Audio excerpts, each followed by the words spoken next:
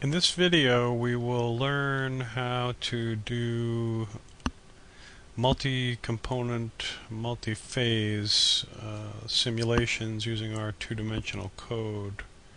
So I have a directory I just downloaded from the web. I'm going to open this, and the first place we should look is in the source files and check the flags file to see that it's set up correctly. It's actually flags.h. I'm just going to open it with a simple editor in Windows.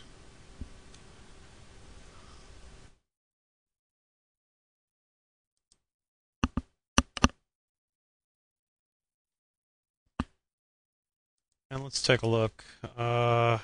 We need two fluid components.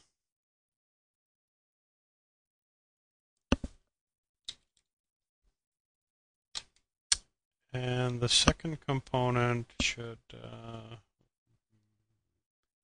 we want this to be off because the sigma component is the one that we use for miscible solute transport. In this case, we want to have immiscible components. And probably that's the main thing that we will need to change.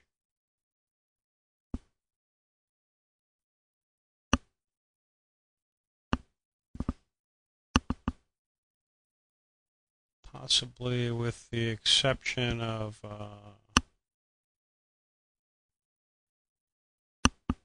non-local forces, because we need to have a repulsive interaction between these two fluid components that we're going to be simulating. So we'll turn on non-local forces.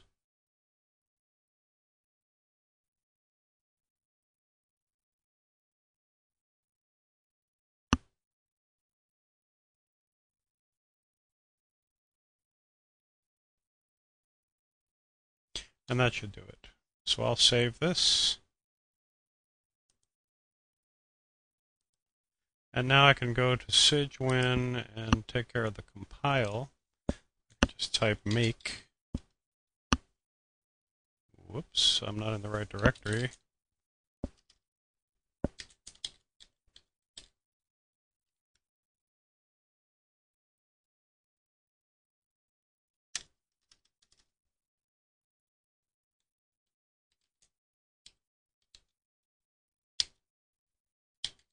And now type make. And hopefully it will make without incident like this, a successful make. And that means now we're ready to start looking at the other important file, which is in the input directory. Well, we need a domain too. We haven't done that, but maybe we can find one here that will work for our simple. I guess I'd like something a little bit bigger and square. And I guess for first start here, it could just be totally open. We'll have periodic boundaries on all sides. So let me create a new file, and I'll choose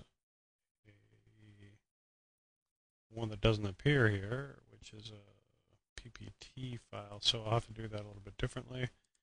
I'll start with one of these.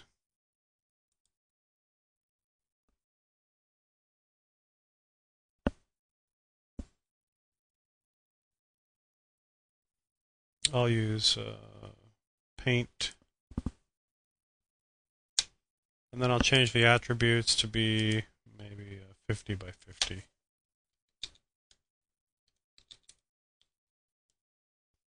And I'll ensure that there are no solids in here. I can view zoom, and we'll get rid of the solids that are here.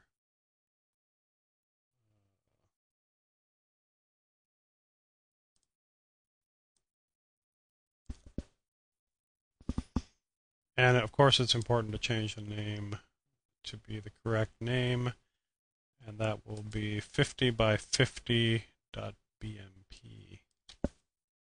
or 50x50, and it has to be 24-bit. Okay, now we're ready to modify the params.in file. And the first thing we will do is to modify the size to be 50 by 50.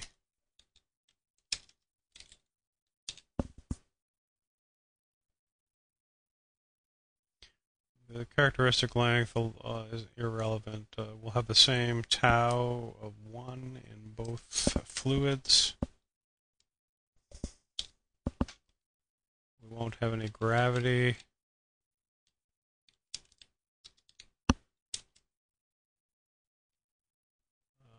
None of this is really relevant. Let's leave this row A, B at 1 and 0. There will be no source. I don't believe we have it turned on over there anyway, so it probably doesn't matter. And there's no sigma component.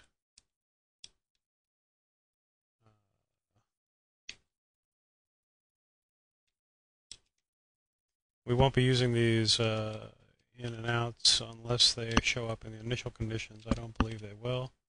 But down here is very important. Now we need to, this particular G value is for a single component multiphase.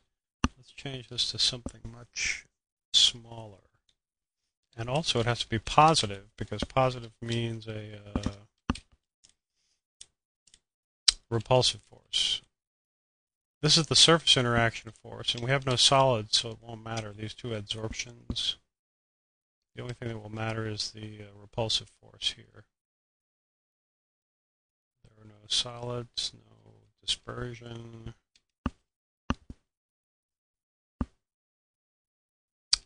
Just leave those where they are for now. No pressure boundaries. All boundaries will be periodic.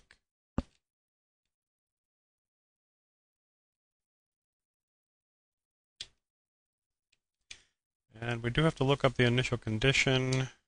Like everyone else, I always forget.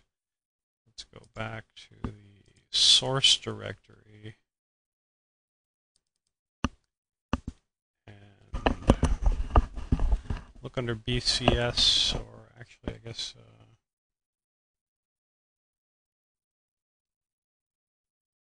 there should be one called IC flags. Right here. Open that.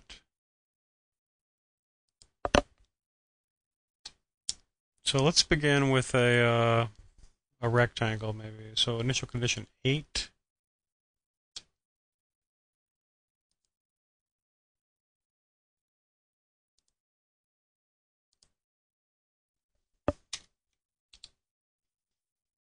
And the size of the rectangle can be determined by these sizes here. So this is the relative size, goes from 0.4 of the domain to 0.6, and from 0.7 to 0.8.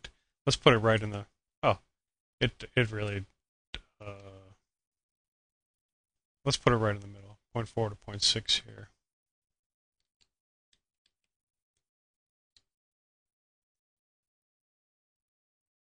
I don't really care about the velocities. I'm not going to bother to dump those.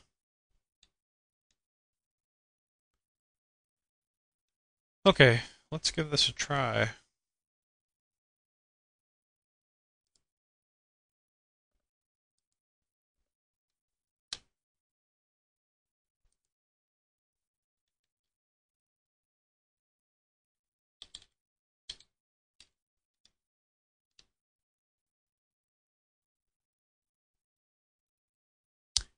Code seems to be running.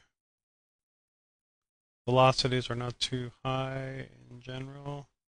It looks like it's finished. Let's see if we can get an idea what kind of output we have by looking in the out folder.